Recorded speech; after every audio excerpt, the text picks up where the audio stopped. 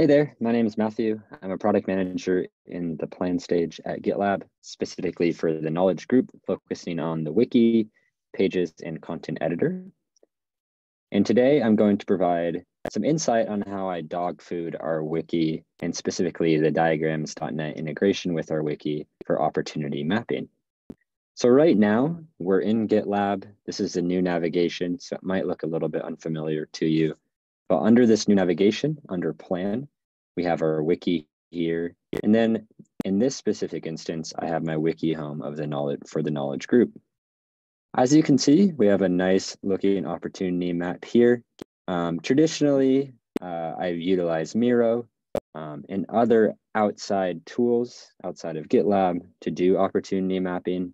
But with our recent release of this integration in 15.10, I'm really excited to bring that opportunity mapping specifically into our wiki. Now, if you're already using GitLab for issues and epics, specifically for that knowledge management aspect of your workflow, I'm further leveraging GitLab Wiki and for opportunity mapping as a product manager is a nice way to sort of tie it all together.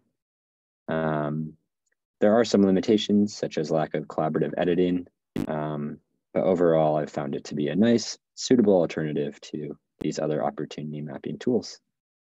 Now, in order to zoom in a bit, you can always click on this right here. It'll give you an SVG file, which you can scroll around on. And in this, you can obviously create your opportunity map. If I want to adjust or edit my opportunity map here, I can either click in to edit. So let me go back here. I can click edit here. Let's say I want a new diagram. I just click this icon here. It'll bring me to the editor. So I'll say this is a test for dog fooding. I can then save my file. And then when I preview, you'll see that prior opportunity map I had and then this new one. If I want to edit the new one, what I could do is I can go to preview. I can hover over it.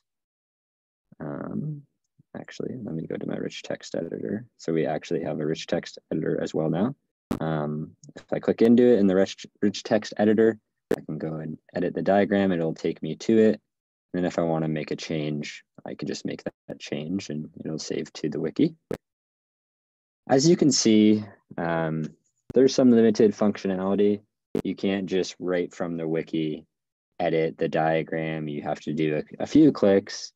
This can slow things down a little bit, but ultimately, once you're in the diagrams.net experience and you're utilizing the sticky notes and connecting the dots from solutions to problems to the higher level vision of your group stage or the organization, it's relatively similar to the experience you might see in a tool like Miro.